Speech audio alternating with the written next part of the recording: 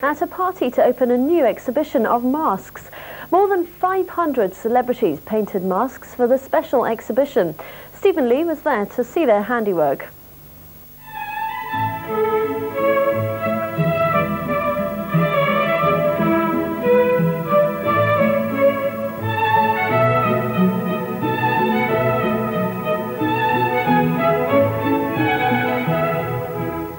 The rich and famous might not like to be unmasked, but when Prince Charles invited hundreds of celebrities and notable names from around the world to paint masks for his Prince's Trust charity to auction, the works came flooding back by post.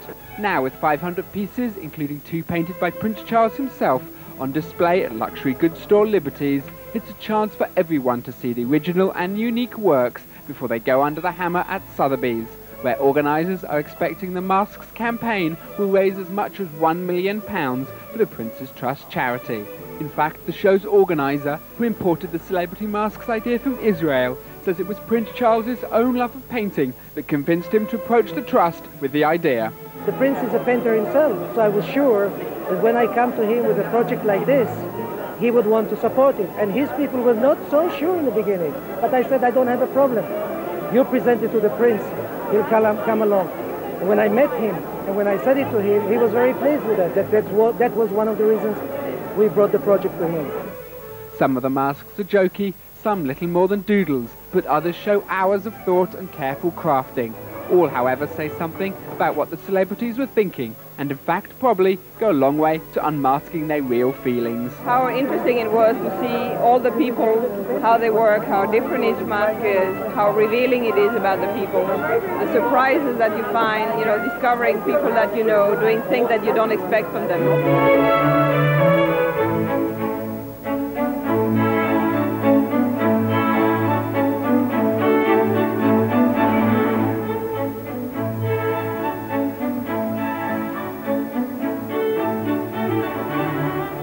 I bought a lot of sparkly glitter and sequins and got busy with the glue and the paint, and I had a wonderful time. That spoon belonged to Prime Minister Rabin, and I thought that it would be to give it away to a good cause.